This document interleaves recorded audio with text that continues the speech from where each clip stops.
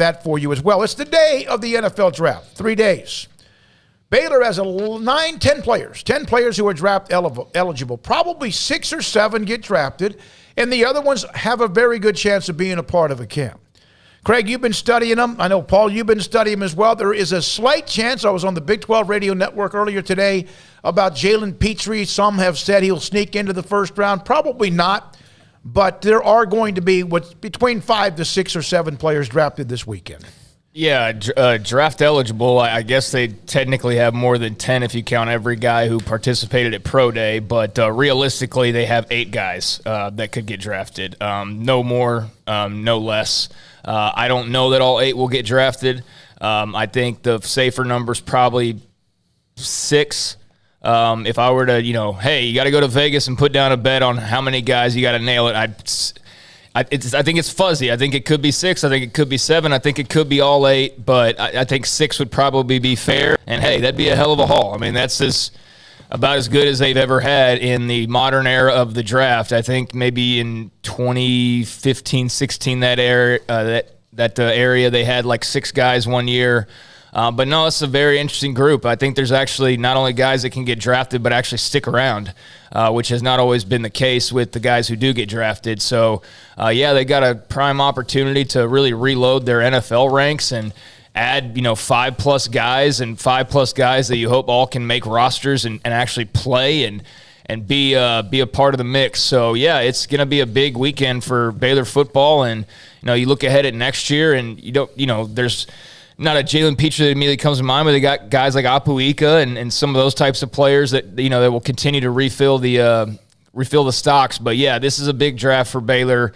This is a class that's been through it all. The Jalen Petries, Terrell Bernards, Tyquan Thorntons, everything from in Petrie's case, like all of the fallout from the scandal, and then for everybody else, coming in with Matt Rule and basically getting your heads kicked in for a little while, and then turning it around and beating up people, and then getting your heads kicked in again in the COVID year, and then turning around and winning the Big 12 title. So these guys are well-traveled, and yeah, I'd say there's about 8 guys. I wrote an article for Sic'Em 365 today that you could really keep your eye on and that have strong hopes, but could be more. I mean, could be a little less, but either way, all 8 of those guys, they're going to sign as undrafted free agents at worst. 32 teams get to pick tonight. No, not really. There's 32 picks tonight. Not all 32 teams have a first-round pick. Some have multiple picks. No, I think 6 teams don't have a first-round pick because of all the teams that have multiple first-round picks. I think it's 6.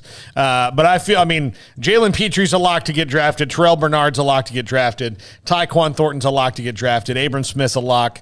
JT Woods. JT Woods is a lock. And now Kalen Barnes is probably a lock so that's like to get drafted. So that's 6 right there. Leaves you with Xavier Newman-Johnson, who could or could not. He'd be a late-round guy, and Treston Ebner, who's been kind of quiet. So that's your group right there. Yeah, so I think I would be comfortable saying 7 and, flip a coin between those 2, especially with Treston Ebner being such a good kick returner. That's a 7th-round pick right there where you say, all right, well, especially if a team's had crappy kick returns for years, like, well, we might as well use a 7th-round pick. Look for teams, especially if he hasn't been drafted, when the 7th round starts, if there's a team with 3 or 4 picks in that round, compensatory stuff, that's probably where he's going to wind up because he's going to start as a special teamer full-time. And think about that, getting Treston Ebner possibly in like the 7th round. Yeah. I think that would be ridiculous. I think that he may get drafted maybe in the 6th round before that. But, yeah, if he were to fall through the cracks, I did make mention that if you're Xavier Newman-Johnson or a Treston Ebner, who right now seem like the best candidates to probably be the last ones waiting, and